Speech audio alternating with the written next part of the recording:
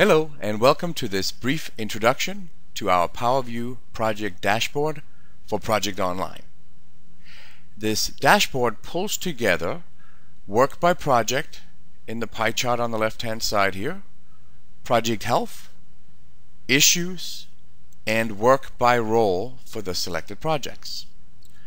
On the right hand side I have a set of filters that allow me to say, for example, just look at all the projects where I'm the owner, so I can filter to show just my projects here, or I can look at projects in a specific department, or in this case we're actually going to look at projects of a certain enterprise project type, namely merger and acquisition projects.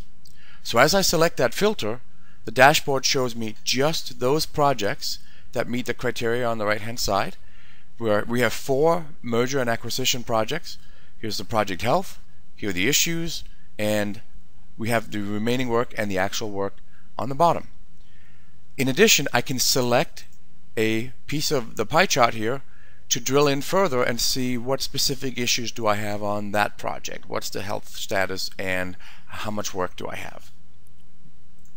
I can also look at limiting my data in the chart based on, say, the scope of project work. So maybe I only want to look at projects that have more than 4,000 hours worth of work, and that will filter the dashboard as well.